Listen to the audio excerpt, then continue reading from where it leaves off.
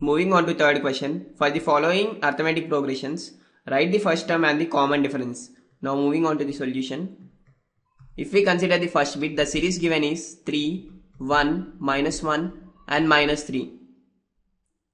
Here the first term A is given by the first term in the series, that is nothing but 3, and the common difference D is given by either second term minus first term or the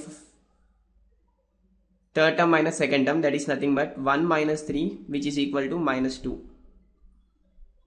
Now for the second bit, here the series is given as minus 5, minus 1, 3, 7 and so on.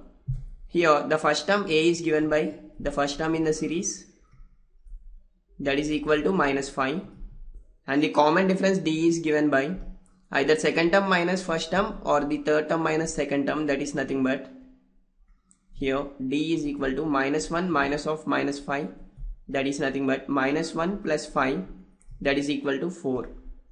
Now moving on to the third bit, here the series given is 1 by 3, 5 by 3, 9 by 3, 13 by 3 and so on.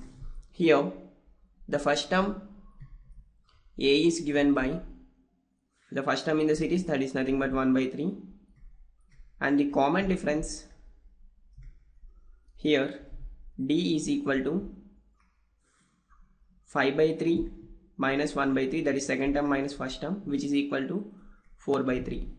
Now moving on to the fourth bit, here the series is 0.6, 1.7,